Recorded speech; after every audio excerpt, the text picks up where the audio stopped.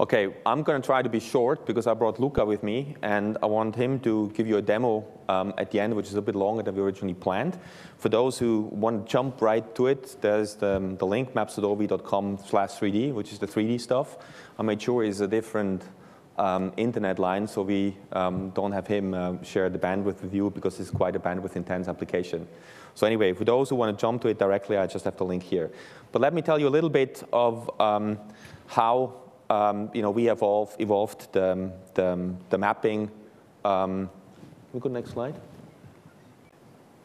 Yep. Okay. Perfect. So I just wanted to give you a quick overview of where we have been and what we have done in the last couple of years. So we basically have evolved our platform quite considerably. It has global coverage, and it is basically available in many countries around the world. And basically, we have now delivered this in China, in India, and many places. So basically, where we have come from a very few countries to basically a global coverage in around the world. And let me basically, can you make sure I can see the slides too here? It's a bit difficult because I can see my own slide. Let me just go down and look at my slide. So anyway, I want to talk a little bit about how we're basically doing the map making before I go to let Luca do the demo. So basically today we have the mapping product available in 211 countries around the world. We have a navigation product available in 100 countries.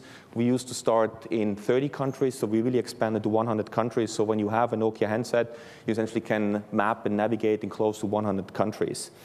We do have basically by now tens of millions of active users per month. So it's always, I think, a well-kept secret, but I think this is one of the most pervasively used location-based platforms.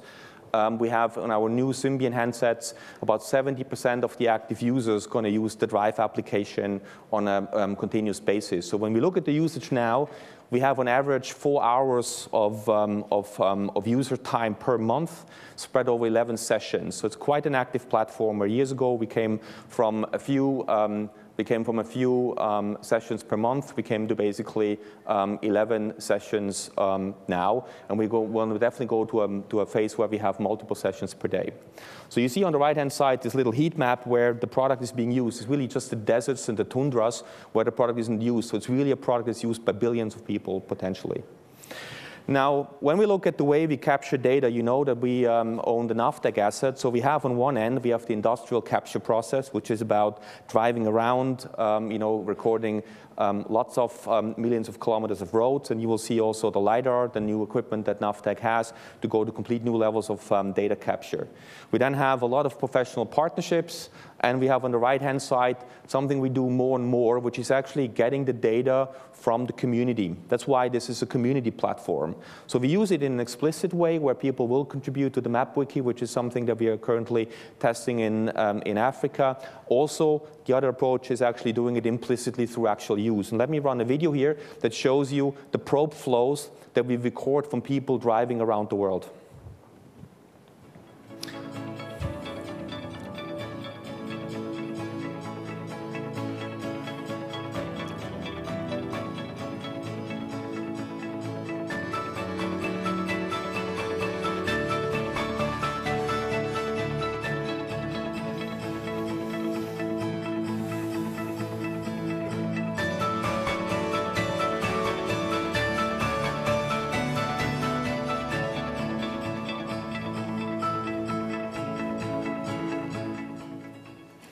So let me explain you a little bit what happens here. So we're collecting per month in all the countries where the product is live, again, 100+ countries for navigation. We're collecting basically billions of data probes. They tell us how quickly people drive. They tell us at what time of the day they drive, how fast. Sometimes they drive roads that we haven't seen before. Sometimes they drive roads differently. We then basically use that flow to basically look at changes, or basically recalculate certain attributes like historical traffic patterns, like driving restrictions. And we then use the industrial capture process by NAVTEQ to go out and verify those changes. And then this basically gets moved into the core map database, out of which we then produce the live database, and then in the end of the day, your phone will be updated incrementally. So we today have actually our entire world decomposed in 2 square kilometer tiles. And for example, if in Italy at one day somebody changes an intersection to a roundabout and we see it through the probe flow, we can go out, remap that part of the map, and then push out an incremental map update for that particular square kilometers. That's really the vision that we have, is to connect the virtuous cycle. So the more everybody uses the product, the better it gets for everybody. And that's really the vision we have for the community platform, is to take the probe flow to make the map and make it better around the world on a continuous basis. And this is really one of the capabilities we have by controlling the whole map creation process from the beginning all the way then to the consumer cycle. So that's one of the things. Now maybe quickly to give you an idea what's going to happen on the map wiki, this is what our colleagues at NAVTEC work on. It's basically right now tested in Africa. I think it's in Ethiopia. It's basically a tool that allows you to basically add streets, street segments, add addresses, add POIs, and lots more information. It's a quite advanced tool. We hope to get it out very soon globally so people can start to build their own maps as the community platform. Again, our platform is free of charge to the consumer, so every benefit that the consumer puts into the platform by using it or by basically explicitly mapping it gets back as a value to all the consumers. So what we actually have as the second announcement, besides the exciting demo that Luca's going to show in a few seconds, is my colleague will tomorrow, Christoph Helmis, talk more about those APIs. We are releasing all of these APIs to be used across the different platforms. You can see here a quick map. I don't want to go into much details. It's APIs for mapping, APIs for routing, APIs for geocoding, for search, APIs to our places database. The places database currently has about 70 million entries on a global basis. We're adding 1 to 2 million entries per month.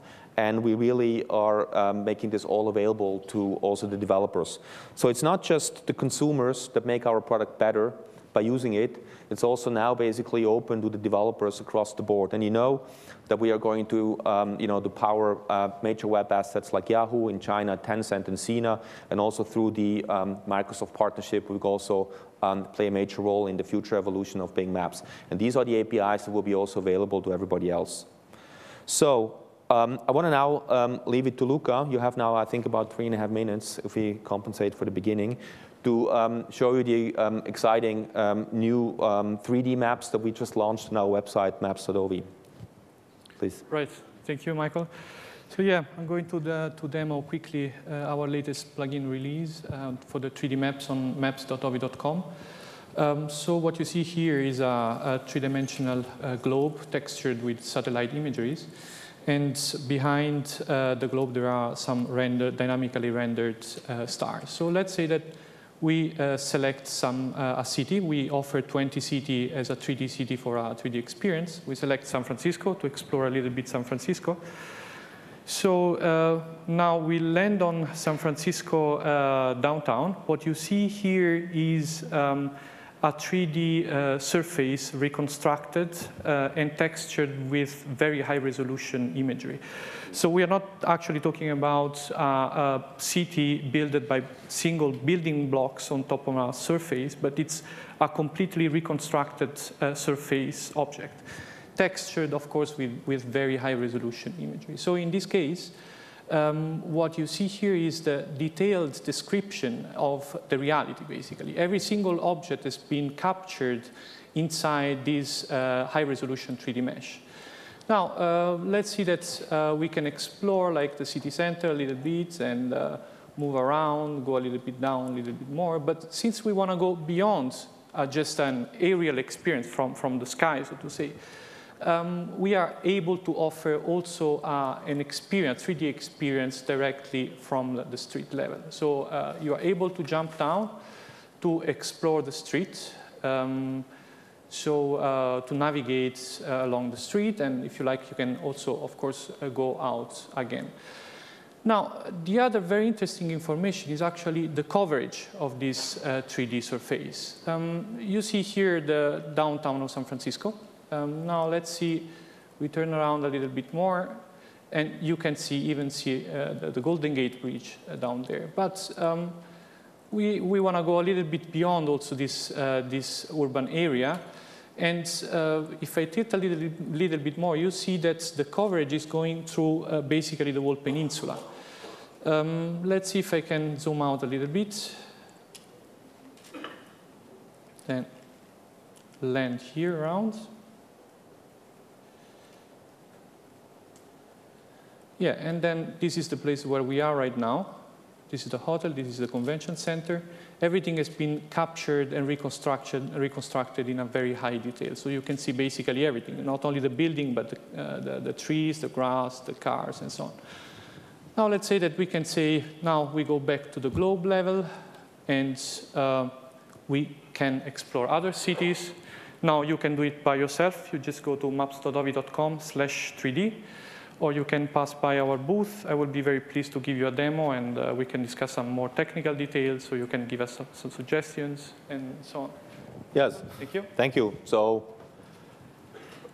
we're really trying now also with our partnership with Microsoft, and I know that Blaise is going to talk next to kind of align the street vector data and the assets we have from Navtec, some of which we also have seen here, and also other parts come from a partner we work with called C3. And actually moving this together into one pervasive, mapping asset. And I think Blaise has some exciting ideas there. And so I'll finish with this. And thanks for the attention. Thanks.